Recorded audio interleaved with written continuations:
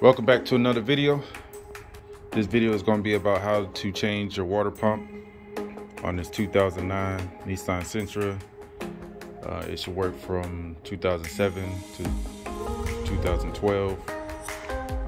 But without further ado, let's get right into this. But before we do, make sure you like and subscribe. But anyway, this is the location of your water pump here. It's kind of hard to see because all this stuff is in the way, but let me see if I can get a good angle for y'all. Actually, your pulley is down here. It's kind of hard to see, but if you was to take your passenger tire off, and you'll see your crankshaft right there. If you take that off and just remove this plastic right here, and you have easier access to it. But I'm gonna take y'all to the motor that I have outside the vehicle so y'all can see how to take it out. All right, we here at the motor that I took out of this vehicle. This right here is your water pump, your alternator, tensioner, crankshaft, and right here will be your AC compressor underneath that. That way you'll understand where it's located. But I'm gonna take this off and show y'all how to do it. So basically, you have your tensioner here, and you need a size 14 to take the bend back the tensioner to take the belt off. Basically, you just put that here, just pull back like so. Just take the belt off. After that, you got 10 mil here and 10 mil here. So you have those two 10 mils you have to take off here and here. So we're gonna take those off for you.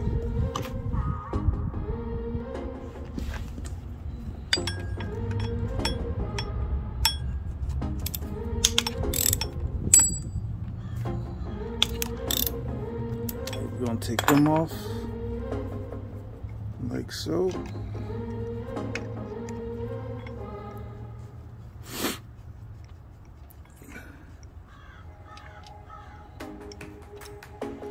You may have to get underneath the car to get these other two.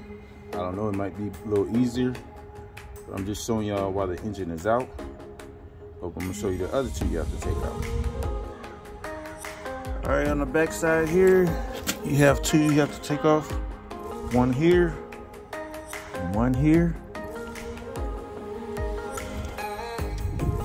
So let's take those off.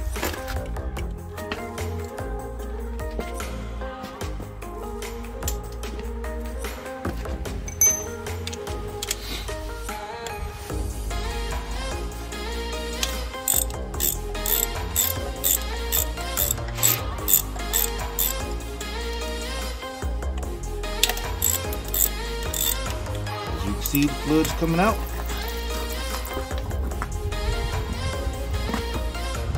It's all right. We're gonna take them bolts off, and I'm gonna show y'all what it looks like once I take it out. All right, so this is what it looks like once you take it out. You want to clean up this surface before you put the other gasket on and the other pump on. This is your gasket here. I don't know if I'll be able to take it off without breaking it, but maybe. And that's what your gasket look like. Water pump. Usually what happens with these, the bearings go bad inside.